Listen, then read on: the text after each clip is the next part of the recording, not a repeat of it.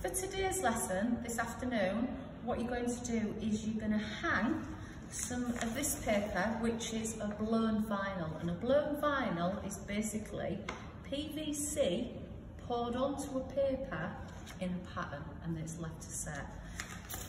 Blown vinyl is really hard wearing. It's got a flat back, okay, and it is just poured onto the top to give an embossment.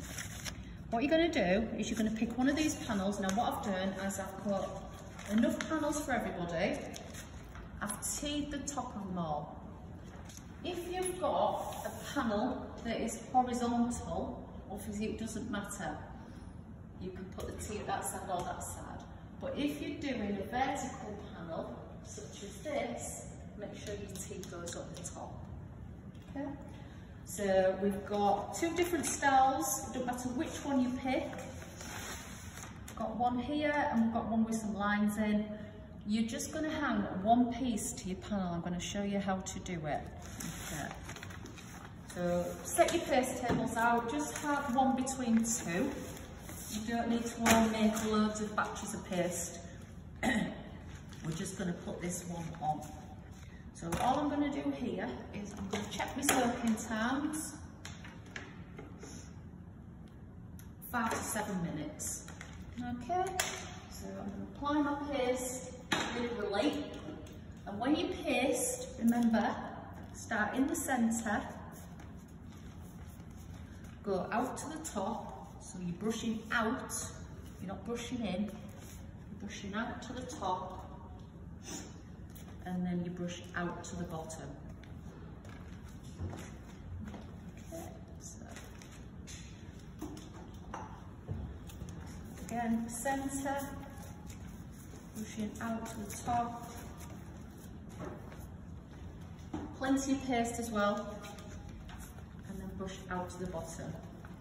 We'll mix a nice big thick batch of paste for this. So the fold you're going to do here is just a half and a half fold, and it's a lap fold. So you're just going to go to the centre and you're going to make sure you align the edges. If you don't align the edges, your paper will dry out before it's soaked. So again, to the centre, align the edges, and then this bit here, fold it, check your watch, 7 minutes.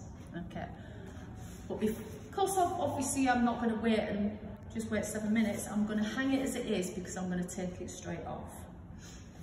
Okay, so I need a piece of paper soaked for 7 minutes, a smoothing brush, shears, and a pencil, and your bucket and your sponge with your water.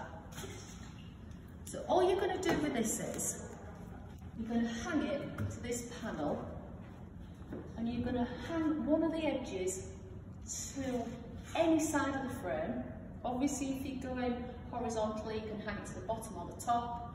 If you're going vertically, hang it to either side. It doesn't matter. I'll explain that. So unfold both sides. Take it to your panel. You're better off getting it like that. Taking it up and just making sure the top of that paper just touches the top of that frame. It doesn't want to overlap and it don't want to be down, okay? It wants to be touching. Right. As soon as I've got that on there, get your smoothing brush in the centre, out to the sides. So you're brushing all the air out. Check it's not coming away from the top. And then again with your smoothing brush, just tuck it into the corners. Like this.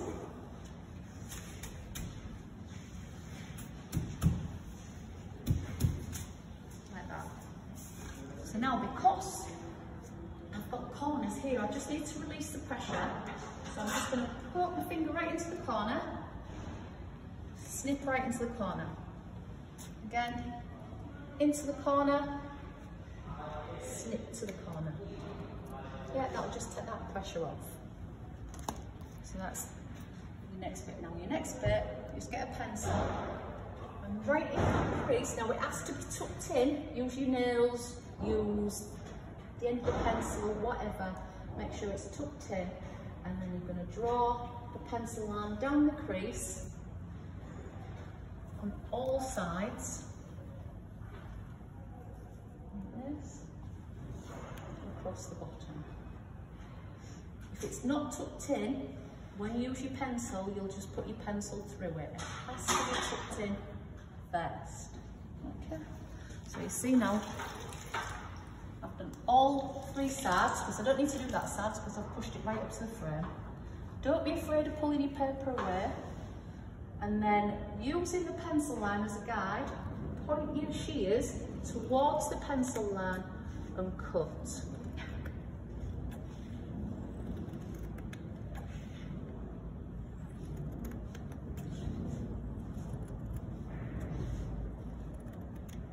This bit, obviously we know that that's a slip hazard. That needs to be folded and either chucked under your table in a corner or in a bin. So now I've got my shears, I'm not going to smooth it back just yet, or even remove the paste. I'm going to carry on cutting these 3 edges off. Obviously it's not took me long because I haven't left it to soak. I don't want you rushing this, I want it to be perfect. Okay, I want the cutting to be perfect, and I want no bubbles in it, and I want it to sit on the board perfectly. Okay, so it needs to be well pasted and well applied and well cut. Next week what you're going to do is you're going to put eggshell on top of these. So you're going to paint them 2 coats of an eggshell. If you've got a wooden frame like this one, you're going to mask it up before you paint it. If you've got a white frame, you're going to, after you've applied the eggshell, you're going to give this white another coat of gloss. So that's like that. Can't do anything now until I've got the paste off the frame. All the paste off. Just gone on to this side and the other side. None should have gone on the top because I've just gone up to the top edge. There. Now I get my smoothing brush, and again straight in the centre, out to the sides.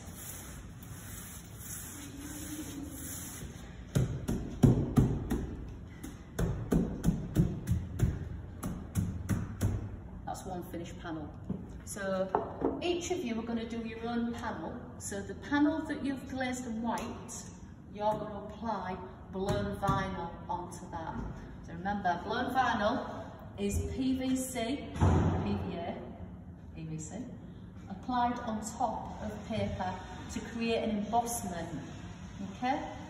This paper can be painted, so you can put this on maybe walls that maybe got a little bit of maybe cracks or indentations, so it covers up things like that.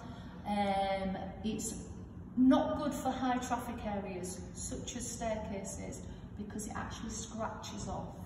It's great for ceilings and it's great for walls that aren't going to be caught all the time. Okay, so that's your blown vinyl.